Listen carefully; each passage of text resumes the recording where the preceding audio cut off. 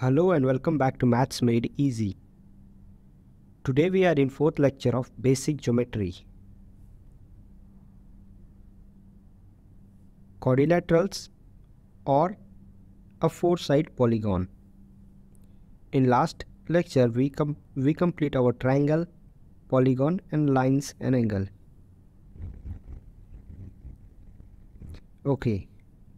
In this section, various type of quadrilaterals including parallelogram, rhombus, rectangles, square and trapezoids are described. Okay, quadrilaterals are 4-side polygon. They have 4 sides. The sum of the angle in quadrilateral is given by the formula n minus 2 times 180, where n is the number of side or number of angle. So 4 minus 2 is 2 times 180, that is 360. So any shape having 4 sides has the total number of interior angle is 360. The sum of angle in all quadrilaterals is 360. Now let's see parallelogram. A parallelogram is a quadrilateral with both the two opposite sides parallel to each other. Both the opposite sides are parallel to each other.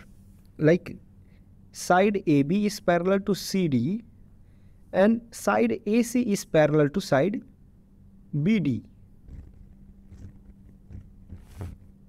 Both pairs of opposite angle are the same size.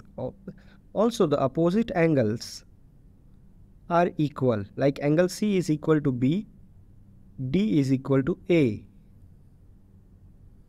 If diagonal lines are drawn to either of the opposite angle, the resulting triangle are concurrent.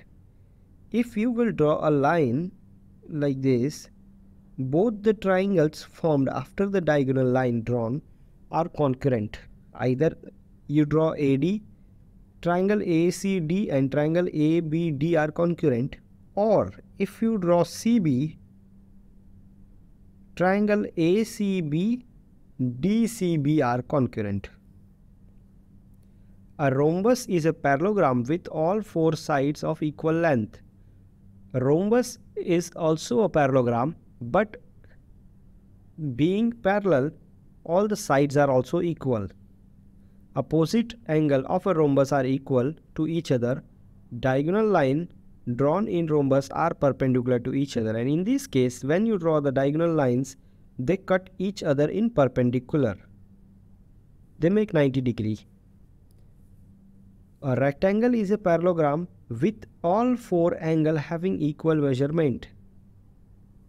Rectangle is also a parallelogram because opposite sides are parallel to each other. But along with that, it has a special characteristics, that is all the angles are 90 degree.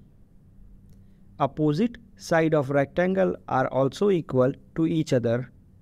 Diagonal line drawn in the rectangle are the same length. In this case, both the diagonals are of same length, not like parallelogram or rhombus.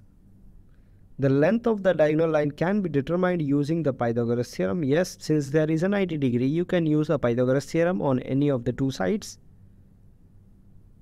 two adjacent sides,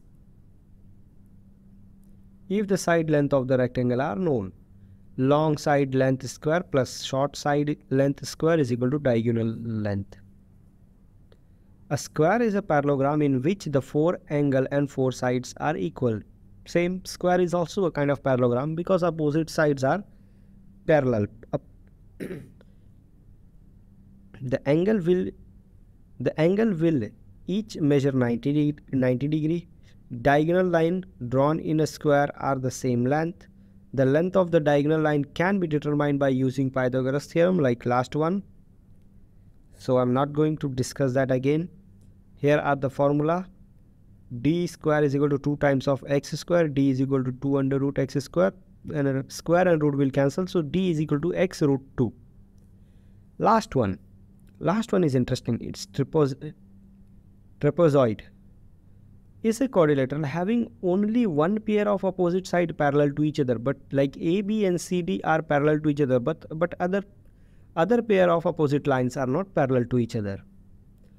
AB is parallel to CD, AC is not parallel to BD. AB and CD are called base.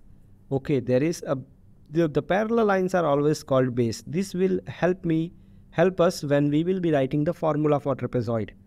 Just remember, AC and BD cannot be base. Whenever we will refer base, we are going to refer the parallel lines. I hope you got value from this video. If you did, then please consider subscribing to my YouTube channel.